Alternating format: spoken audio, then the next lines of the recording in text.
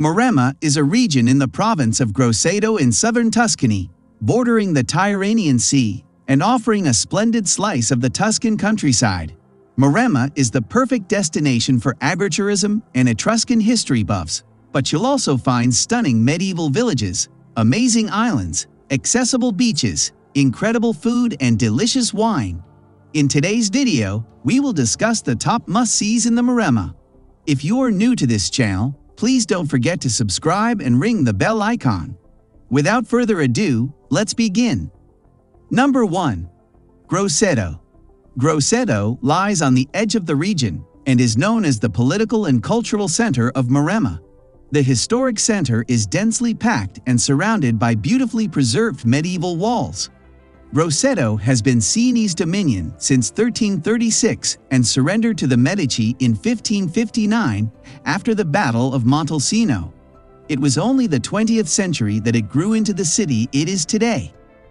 This is thanks to the reclamation work on its territory.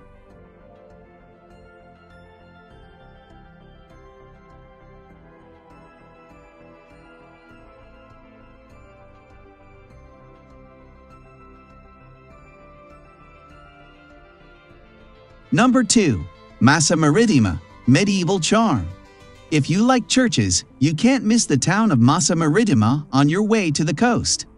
The beautiful main square houses one of Maremma's artistic highlights.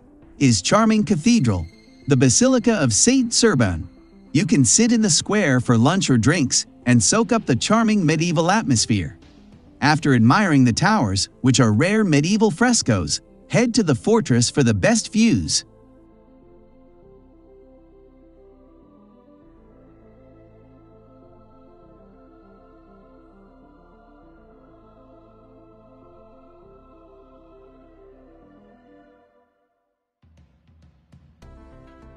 Number 3. Capalbio. Capalbio is about 45 kilometers southeast of Grosseto and is the southernmost town in Tuscany. Perched on a green hill, it is called Little Athens for its artistic and historical importance during the Renaissance.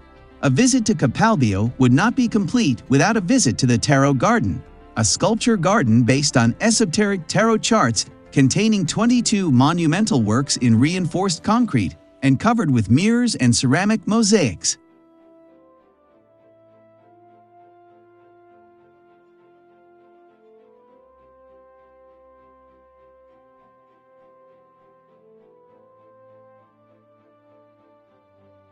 Massa Marittima has a beautiful historic center surrounded and protected by well-preserved ramparts.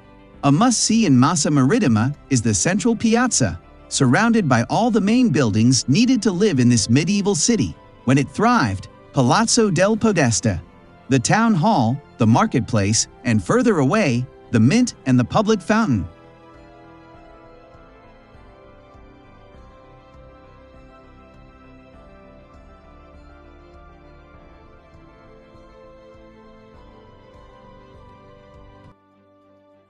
Number 4. Monte Argentario and its ports.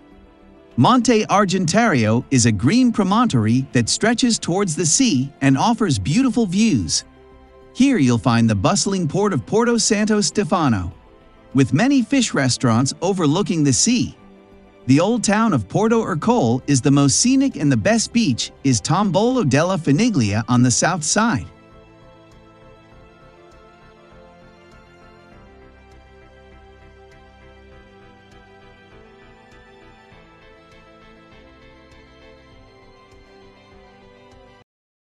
Number 5. Pitigliano. Known for its well-preserved architecture, picturesque streets, and stunning views, Pitigliano is a must-see destination for anyone visiting the region. One of the most striking features of Pitigliano is its location. The town is built on a tough hill, also known as a tufo, which offers visitors a unique perspective of the surrounding countryside. From the top of the hill, you can see the rolling hills of Maremma, the lush vegetation, and the distant sea. As you walk through the streets of Pitigliano, you'll notice the town's well-preserved medieval architecture. The impressive Orsini Palace, built in the 16th century, is one of the most important landmarks of the town. The palace is now open to the public as a museum, showcasing the rich history and culture of Pitigliano. Another must-see monument in Pitigliano is the beautiful Cathedral of Santa Maria.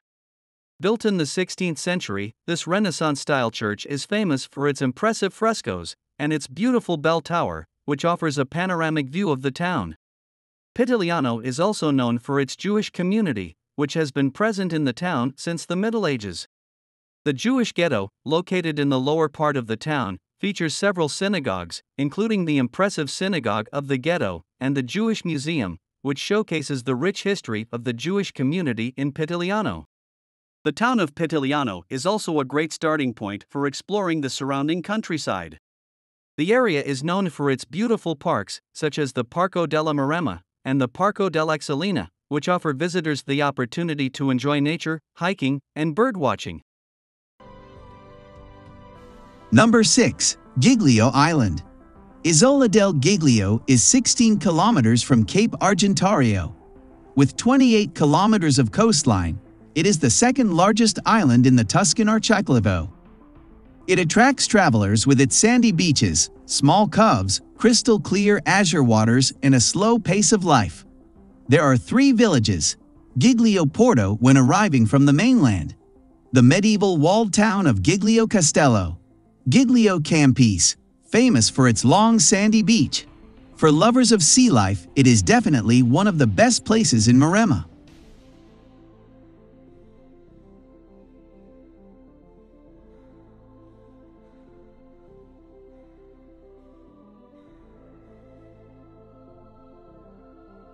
Number 7. Saturnia Hot Springs.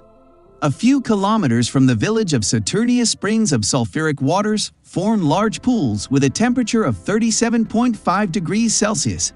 Access to is public and free all year round. For those who prefer comfort, there are also several hot springs in the area.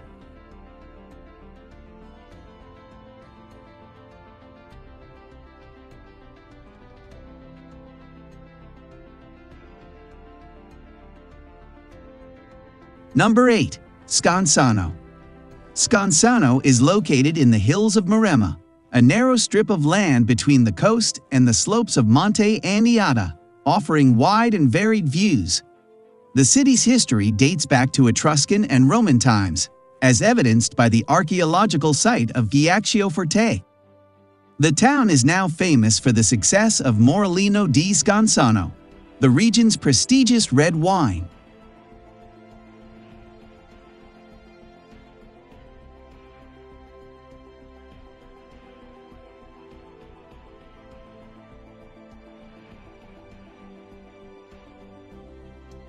Number 9.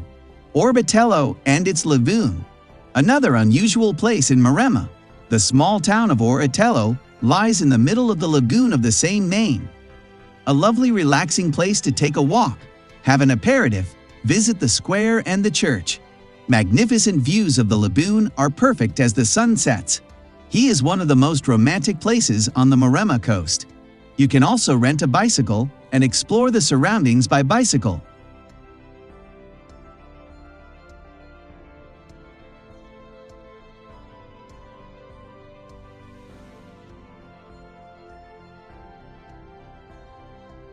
Number 10.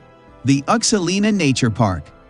Located between Principina, Amare and Talamone, the Uccellina Natural Park has 25 kilometers of coastline with sandy beaches and cliffs, rolling hills towards the sea, numerous marshes, pine forests, fields and meadows.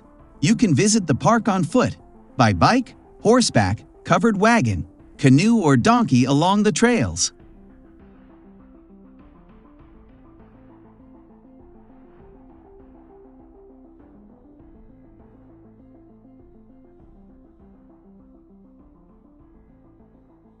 So guys, that's all for today's video. What do you think of these beautiful places in Maremma? Let us know in the comment section below. Share this video with more of your friends. Like and hit the notification bell icon to never miss out any of our latest updates. Have a nice day and I will see you later.